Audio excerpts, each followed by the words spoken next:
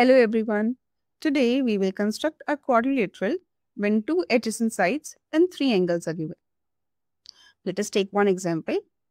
We have been given 5 measurements over here. We have two adjacent sides and three angles. Let us start by making a rough sketch of the quadrilateral PQRS. Now the good thing when two adjacent sides and three angles are given is that you can pick any side. Let us pick PQ for now.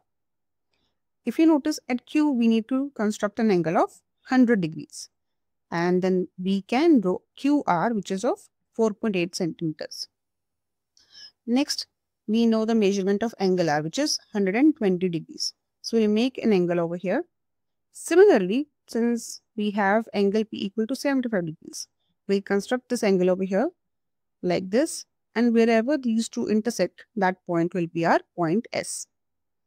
Okay. So let's keep this as a reference. And so over here, our first step would be to draw the side PQ using pencil and ruler.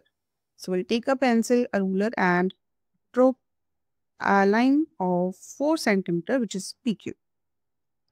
Now we need to make 100 degrees at Q. So since 100 is not a standard angle, we can draw this angle using protractor. So we'll construct an angle of 100 degree at Q and then we'll make an arc of 4.8 centimeters. And wherever that arc will intersect, we'll call that point as R. So let us get one protractor and this is our 100 degrees. So we'll just draw one line passing through 100 degree over here. Angle Q is 100 degrees. Now we need to open our compass to 4.8 centimeters. So let's get this compass, open it to 4.8, keep it at Q and make an arc. This point becomes R. We got a QR which is 4.8 centimeters. Now we have two options. We can either make 120 degrees first or 75 degrees first.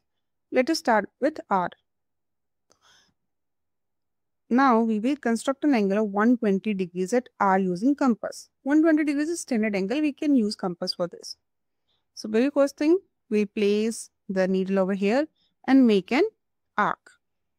Next we'll place the needle over here. We place compass over here and make one arc. Now this is keeping the same radii. So this is 60 degrees. Let's keep a compass over here again and make another arc using this, keeping the same radii.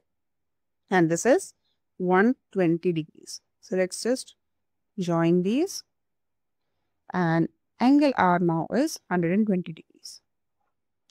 Next step is to construct an angle of 75 degrees at P using compass such that when we make this angle, it should intersect this angle of previous step at S.